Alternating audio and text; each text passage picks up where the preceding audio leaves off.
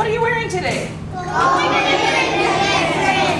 Yeah, you're making the Go Make a Difference shirts. Because we're wearing the shirt. They're pretty good looking shirts, right? But we need to live it. We need to live it and be able to go forth and actually make a difference. And this is one of the ways that we are doing this. Okay? And we're here today, and we are not alone today. Did you know that? We have some extra guests, but with us too, we have a very special guardian angel with us today. Did you know that?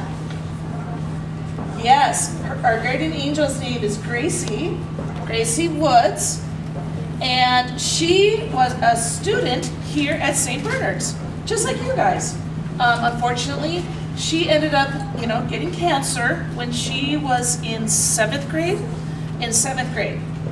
And she fought, and along the way, she inspired and helped and went forth and made a difference with a ton of other people as well.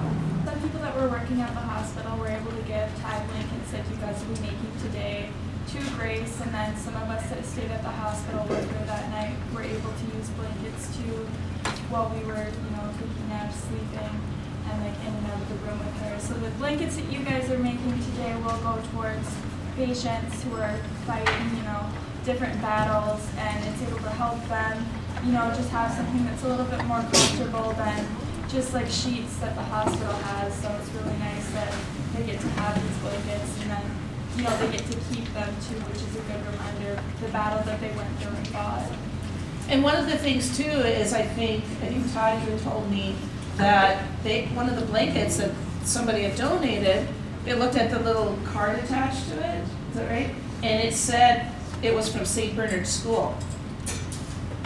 So kids like you, a few years ago, had made it, and they got to Grace, who was a St. Bernard's kid. It just came full circle. Boys and girls, everybody's going to have to help your babies, and you're going to tie it like this once, and then you're going to tie it twice.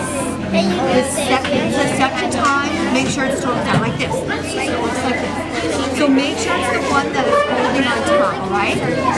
No, do the same thing. Now pull it tight again, just like that. Okay? So yep, there you go. You got it. Here. No, you have the top layer and the bottom layer. That's good. Do you know how to tie your shoes? No? Okay, so what you do is you're going to put it over and under, pull it tight. And then you're going to do the same thing. Over, under, pull it tight.